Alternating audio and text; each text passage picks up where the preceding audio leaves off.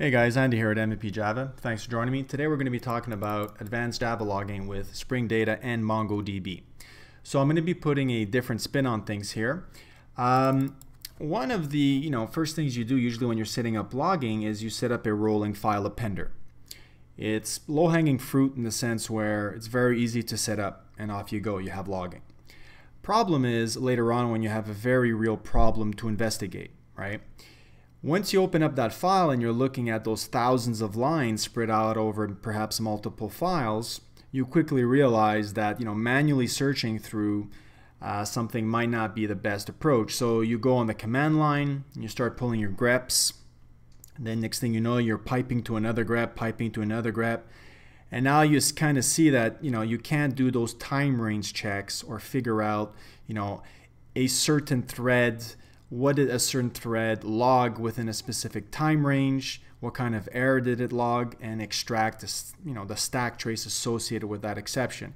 It just isn't possible on the command line to do that anymore. So you're gonna have to write your own script. And that just opens up Pandora's box, okay?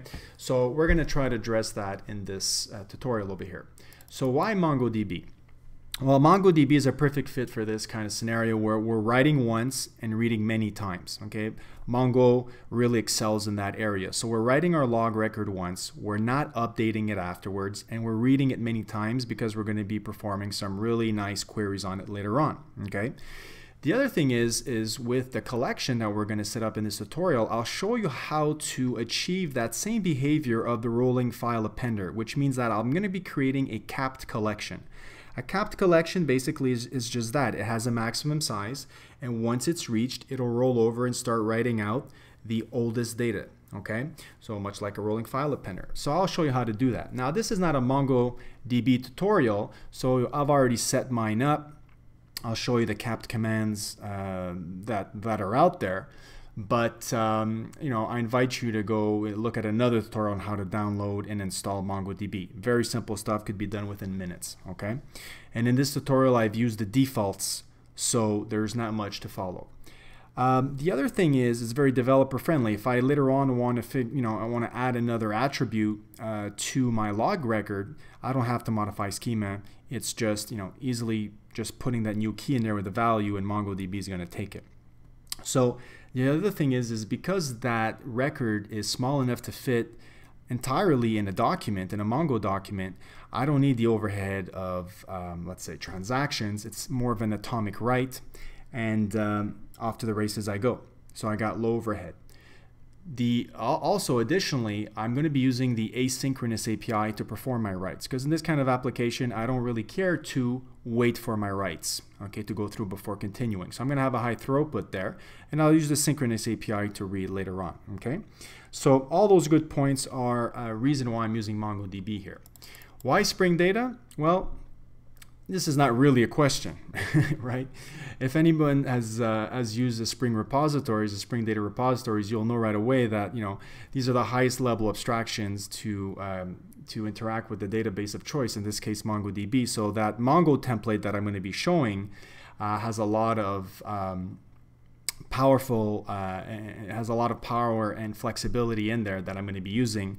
And I'm going to go through those points later on, okay? So without further ado, let's take a look at the demo.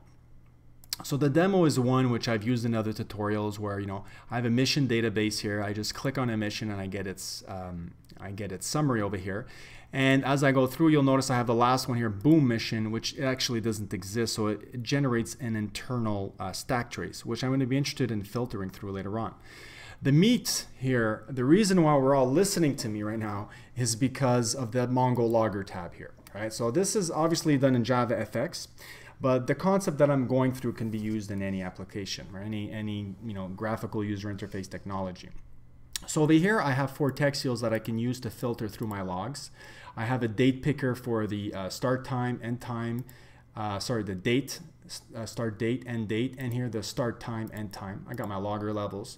So right now it's set to info as default. If I do a search, you'll see that over here, I'm basically going through my logs just on the log.infos that got logged in there. So as I go through, I got my timestamp, my message, the logger, an exception column, if ever there was an exception associated with that, and the actual thread that generated the that log message. Okay, so right off the bat, visually, it's a lot more appeasing.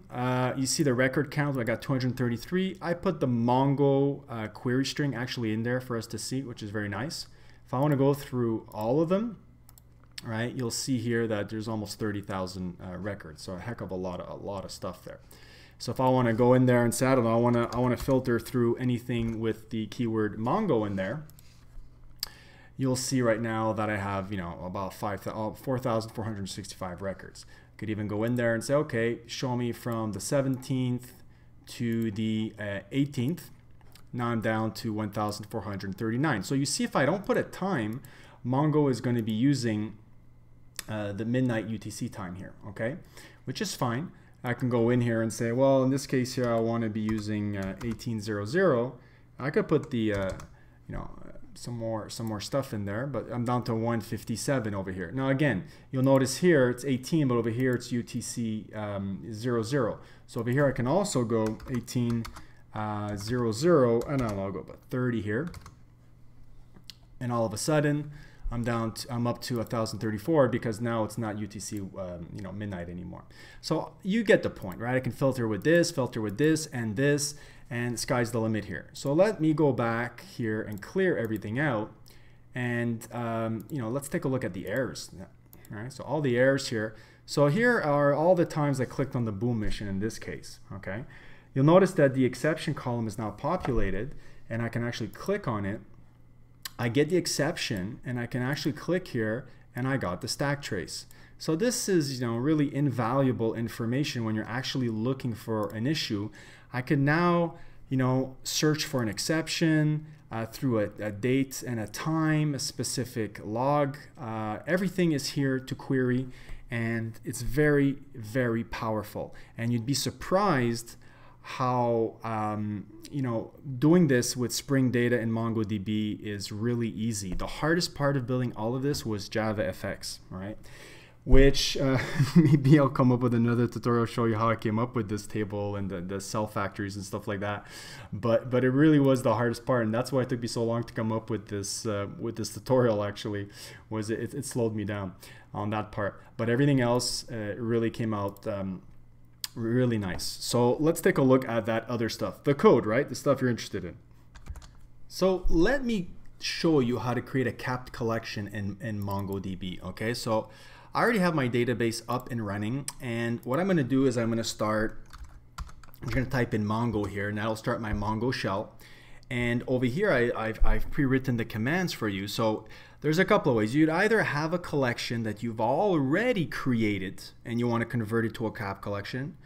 Second scenario is you haven't created your collection yet, and as you're creating it, you want to make it a capped collection. Okay, so I'll cover those two scenarios. And this here is the command you're going to need to convert to capped. Okay, so let's say you already have a collection, and that collection is called log, right? You'd have to say db.run command convert to capped log, and then you put the size, the maximum size of your collection. Okay, so again, log is the name of the collection, okay, in my case here. So here, this is about, I believe it's 100 megs. So after 100 megs is reached, it'll wrap around. So you're mimicking the behavior of a rolling file appender. Again, totally dependent on your type of application, right? This is how you figure out if your collection is capped or not. So in the database, you specify the name of the collection. In my case, it's log. And it's a Boolean function here. Is it capped or not? And let's see what it returns. True. So it is capped. I've already done this. And the third scenario would be if you're creating the collection for the first time, you're going to specify some key value attribute there to make it a cap collection. So I create a collection called log, and here's a key called cap. I want to set that to true, so it becomes a cap collection. And now there's another key called size, and I specify the size, okay? And that's it. That's really all you have to do when you have a cap collection. Now there's a couple of other key attributes there. Not necessarily anything I want to cover in this tutorial, but if you go take a look at the MongoDB documentation, it's all in there, and it got some other really interesting ideas for the logging topic in general, which although I don't cover in this tutorial, I invite you to go check out, okay? So that's how you create a cap collection, which I've done already. Let's take a look at the logging configuration, right? So over here, I have my logback XML file. So I'm using a logback with the SL4J implementation in there. So let's take a look at that, all right? Now, if we go all the way at the bottom, this shouldn't be new to anybody that's done logging in the past. There's my root logger. I put it to debug here. And again, I'm trying to generate a lot of log records for the tutorial here. This should not be of any surprise, standard output. Usually you see file here, right? And there's nothing wrong with logging to file, okay? I don't want to knock that. I just want to concentrate on not doing that in this tutorial. So instead I've come up with a custom appender called Mongo, okay? So let's go up here and you'll see my custom appender Mongo, and I've come up with a class here called Mongo log appender async. Maybe I should have called it, async appender, but anyways, it's done. And I have my level set to debug because I want to generate lots of logs, and that's why we had something like 30,000 there. And my connection string, right? So this is going to call the method set connection string in this class over here that we'll see. And this is your run-of-the-mill default, driver string here, where this is the driver MongoDB. The database is going to be run on localhost on the default port number. That's what MongoDB uses as a default port number. Out of the box, it ships, with a database called test. So everything is as all the defaults are so far. The only thing I added was I created a collection, right, called log. So this is not like, there's not a file called test.log. That's not how you read that. There's the database, and that's the collection.log, okay? So by doing so here, now a logback is going to, every time I do like a log.info or a log.whatever, right, whenever you're logging in your application, it's going to generate an event, and that event is going to be sent to my Mongo logger over here. So let's take a look at that Mongo logger. Here are the imports. First thing to notice is that I'm using the async API in MongoDB. Now the async API mirrors the synchronous API. Okay, so in terms of the API, there's really no big big change. The thing is that anytime there's a call that would cause the network to block, right? It takes as an additional argument something of type single result callback. So obviously it's a callback, and what it does is it's more like a functional interface. If we go take a look at it, all it really has is an on result method that you have to implement. So the T is the type, which is the return type. Now in this case, it'll be void in this case, but the other here is the throwable. So if ever there was an error that occurred, then this would not be null, and then you would have to act on that, okay? So you'll be seeing things of type single result callback every time in the async API when you're calling a method that would traditionally cause it to block in its mirror API, which is the synchronous API, right?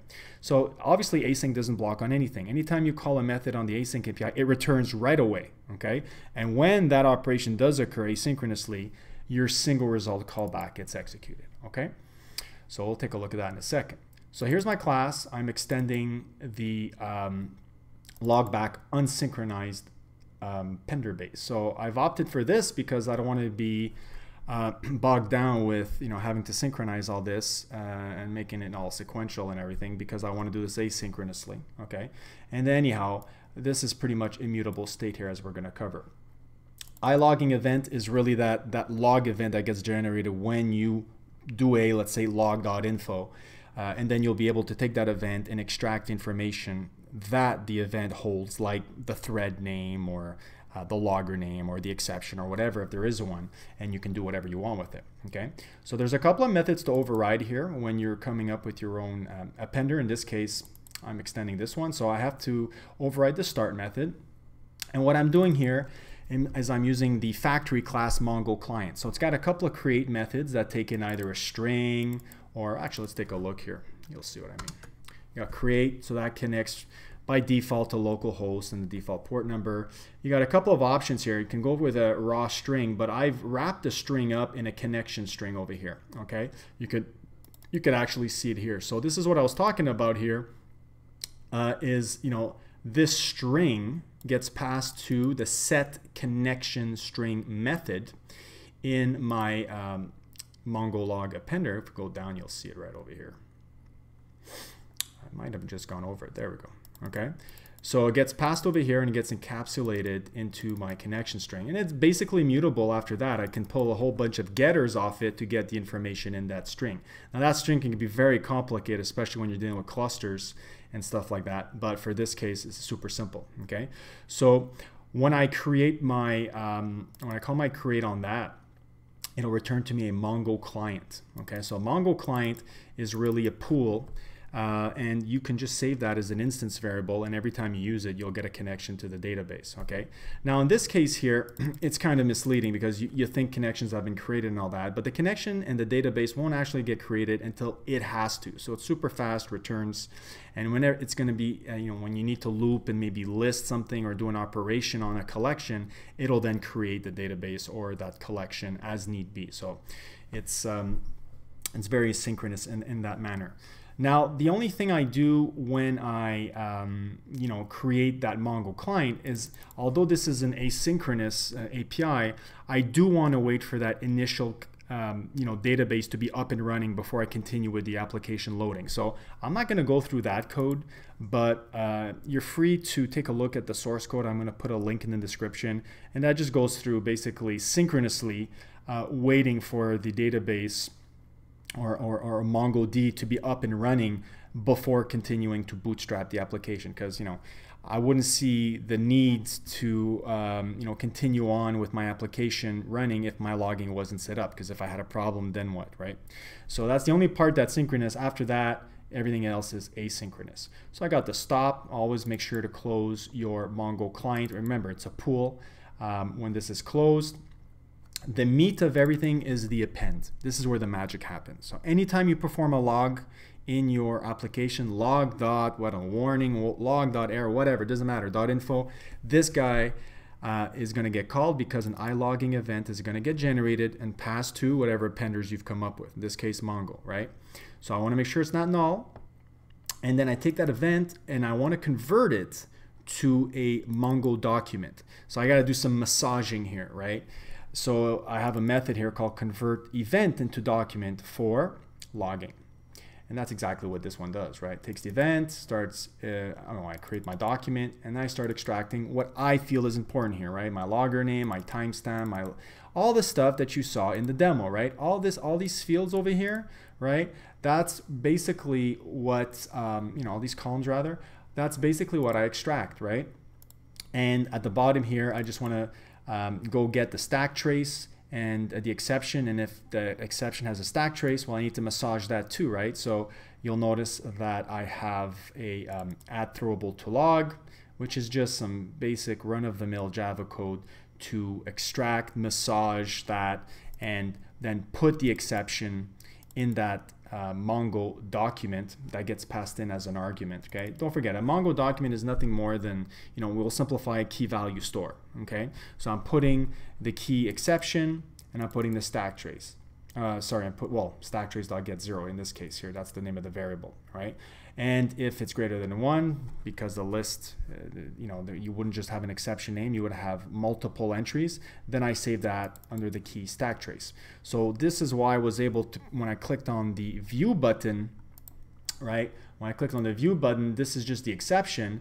And over here, I was able to get the list of all the rest over here. So that's actually being put over here. Okay, so once I've massaged that, I come back to this call, I return my log document and have it up here. And now I can use my client to get the database name. I can then get the collection. Once I got the collection, that's pretty much game over. I can insert whatever I want in there. So I insert one, what? Well, I insert a log. That's the log that I converted to from iLogging events to the document log. I put in here. Now this was the synchronous API, that would be all you need. But because this is the asynchronous API, again, I have an additional argument, the single result callback. Now I could have just put it in there as either an anonymous class or a Lambda expression, But for me, I like to actually encapsulate them in methods, right? Local methods. They're a little bit more self-descriptive, and it makes my methods, I find more cohesive. Like you can see more what's going on. There's less, curly braces. It's less busy. That's just my preference. So I'm going to call, this is the callback when finished, the insert. So let's go take a look at that. All right, same file.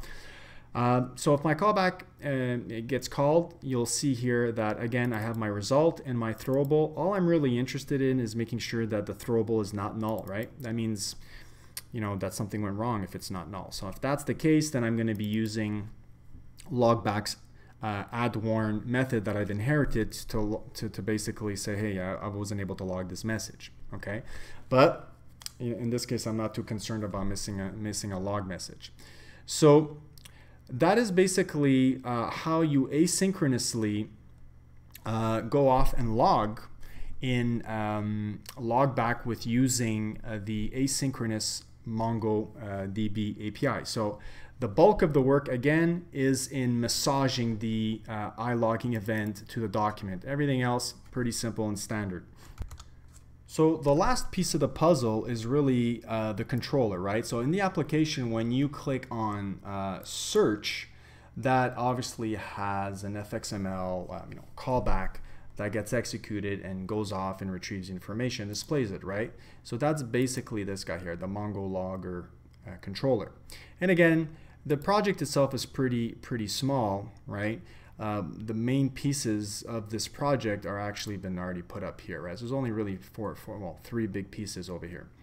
So mostly JavaFX stuff, right? So again, I'm not going to go through the JavaFX stuff because that would be another tutorial and it takes away from what I'm trying to show you guys. Okay, but here you'll see I have a Mongo template. So the Mongo template comes from Spring, okay, and in this case I injected it into the constructor, okay, so using just auto-wired. So Spring Data rather, or Spring Boot in this case that has Spring Data, is going to automatically auto-wire this for me using convention over configuration. It basically is using the internal defaults like localhost and that default port number in the default test database to be able to communicate with the MongoDB. Now, I haven't had to configure anything actually because I'm using the internal defaults, but let's say I wasn't, right? Then what would I actually put here in a configuration file, Mongo config, what you would have to do. So I don't need this file, okay? I could actually delete this file and it would just work as is, but I wanted to show you guys anyhow. So this is a Java config class in Spring.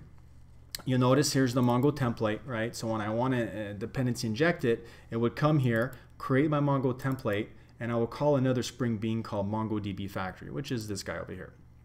Notice that I'm creating that Mongo client with localhost and the default port number, and I'm using a simple MongoDB factory to return that factory that's needed by the template. Okay, so and again, I'm using the default test database. So these are all built-in defaults that I don't need to specify. So Spring Boot does this for me. But let's say you really needed to do something custom, right? Which is obviously going to be the case, right? This is just a tutorial.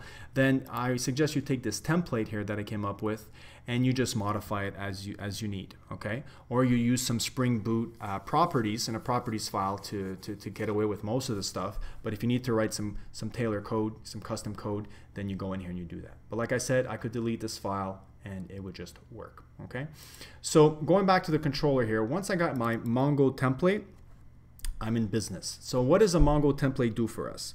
Well, it does a lot of the things that you're used to in the other repositories, right? Not only is it your highest level abstraction to the database, okay, but it provides that mapping, those mappings that go from your Java domain objects to your MongoDB object, right? Think of that as a certain type of, it's not object relational mapping as you would have in Hibernate, but the concept is the same, right? So for example, if we go back to the project view here, you'll notice I have a log record. Here's my Java class, right? It has my level, my logger, my thread, all the stuff that I'm interested in a log, but it also has a Mongo ID that's specific to storing this in a MongoDB collection, right? So this whole thing here is actually an @document. So if you take a look at the imports here, again, from Spring Framework, underneath the umbrella of MongoDB. So this is actually going to eventually get mapped to a Mongo document and back to a log record when you're searching, and the template will facilitate that. And here's is my ID, much like any other @ID and all the other persistence frameworks, okay? Now, if my instance variable level, I didn't want it to be exactly mapped to the key in the collection level, then I could do a little annotation @ field to override that. I'm using the convention over configuration to facilitate all this, okay? But all the annotations are there to override those. The rest is just setters and getters. That's all it is, okay? So you see how easy this is? This is basically all strings, list of string for the stack trace, obviously, and a date for the timestamp. So it really couldn't be easier to start mapping this back and forth to MongoDB. So the template is going to facilitate that. The other thing that I'm going to make heavy use of in this tutorial is the advanced query and criteria API that they have. Okay, you're going to see it's super easy to do those advanced queries, and it's very fluent. The API is fluent. It reads well. It's and I didn't really have to write any complex code to get things up and running. The other thing is that we're very used to having exception translation in our Spring repositories, right? Anytime a Mongo exception is going to get thrown, it'll be properly converted to a Spring data exception hierarchy. So that's just your regular run-of-the-mill Spring data repository stuff, but it's stuff that we kind of taking for granted these days, right? So they're pretty consistent in that. So obviously the template also has all those CRUD operations that we're used to having, and I'm going to just be making use of the find in this case, because I've already created the record using the asynchronous API, right? Write once, read many, right? That's where Mongo strives. So I'm going to be reading many times with this template now. So here's the callback that gets called when you click on the search button, okay? So I clear the table view, and then I build my query. So again, query here, if we go take a look at the imports, comes from Spring Framework for MongoDB. So like I said, we got an advanced query and criteria API here, so let's start using it. So here we go. I have this method called get user criteria from text field. Now this is just a method. I got 4 of them, as you can see, that I'm calling 1, 2, 3, 4, because I have in my tutorial here, in my demo, 1, 2, 3, 4 text boxes, right? So I'm going to have to pass the instance variable of that text field, right? And this method over here just simply checks if that field is present or not, right? If you've entered something or not. And if so, we don't want to check if it's null and all that kind of stuff. So I've used an optional. So if that optional has a value, if it's present, then take that search string that the user provided, right? And add it as a criteria to the query. So I've created an empty query because I have to add the criteria dynamically, right? These are dynamic queries. So I add a criteria to the query, and I say the criteria where the message, so this is the key in the log collection, right, would match the regular expression as you put in your search, right? So this is a regular expression search. I haven't been using regular expressions. I've just been using, normal text. And the I here is for case and sensitivity. I didn't even pronounce that right. I don't care, okay?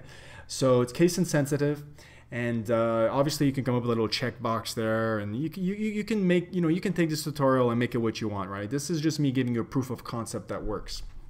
Sky's the limit afterwards. So I do the same thing. It's the same exact code for the logger, the thread, and the exception, okay? And you notice this is kind of just dynamically adding. It's like saying and this, and this, and this, but only if it's there, right? Because it's the optional that's going to determine if there's something in there or not. So it's very flexible. I do the same thing. This one's a little bit different. I couldn't reuse that method because it's a drop-down box, right? It's a combo box rather. So, but I still say, hey, where the level is equal to the log search level that the user selected. And what's really a little bit different is the date, right? I have the date picker for the start date, the date picker for the end date, and then I have my times in there as well, right? So I still go through, an optional for that. And I'm not going to show you those private methods, right? Because if not, the tutorial is going to be like an hour and a half long. So again, check out the source code if you want. But I'm basically using Java 8's local date time And once I get any information that the user entered, I use again the criteria and say where the timestamp, which is the key in the collection, is greater than or equal to whatever time I specified for the start time. And if the end time was entered, well, then I just take that criteria again, which I have as a local variable here, and then I say less than. So I have the greater than and equal over here and the less than for that time range. Just those couple lines of file replace, I don't know how many lines of files you'd have to write in a shell script, right? Lots and lots. So once I'm done doing all that, I add that criteria to the query, and by this time you have your query. And you just return it. The nice thing is if kind of things go wrong, MongoDB will always return everything as a query. Okay, so you'll notice that if you're kind of playing around with MongoDB, you're like, hey, I didn't specify anything, and the whole thing got returned to me. That's the way it works. Okay, so if you don't specify anything specifically, the whole thing gets returned to you. So now that I've got my query, I built my query, get that return. I pass this to a local method called findAll with criteria, and I pass in my query string. So let's go take a look at that guy, right? Very simply, I use my template. Notice I haven't really used my template directly yet, right? I use my template, I do a find, I pass in the query to it. So here's my query that I built using the querying criteria API. Here's my log record class. You're gonna have to do the mapping, right, between the DB object in the Mongo world to the Java type, right? In this case, log record, back and forth. Okay, so it's got already that mapping facility there. And here's the name of the collection. So it goes off, finds that, and returns to you a list of records. I write out that query to the label, right? And that's just this guy here for us to see, this query string over here. I find that pretty cool to look at while it's going, especially as you're developing it. And you just loop through all the records, and the log records specifically, and you add them to the table view. And that's it. And that's how it works. Okay? So again, the hardest part really is setting this up in JavaFX, right? Setting up the table and the columns and stuff like that to make it look nice. But the code itself is not complicated. So there you have it, guys. I hope you now have maybe some new ideas in your toolbox on how to implement some advanced Java logging in your next application. I sure had fun putting this together for you guys. Just took a little bit longer than I would have liked. But that's it for me. Thanks a lot for watching, and don't forget to subscribe to be notified for the next one. Ciao.